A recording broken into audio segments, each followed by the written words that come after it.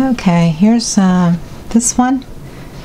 I was trying to start with the feather, but you know, sometimes it just doesn't work out the way you want it. So I just took it and ran with it with the colorful rainbow effect, and I actually quite love it.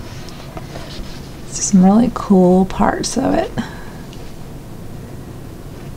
So I'm gonna leave it like this. I do believe what you put the first coat on, it still has some high and low spots as far as the sheen. So I'll let this dry and then gloss spray it all to have the same sheen.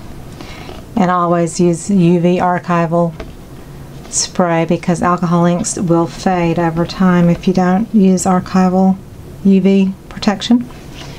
So I hope you enjoyed watching this, and I'll see you on the next one. Love you so much. Bye.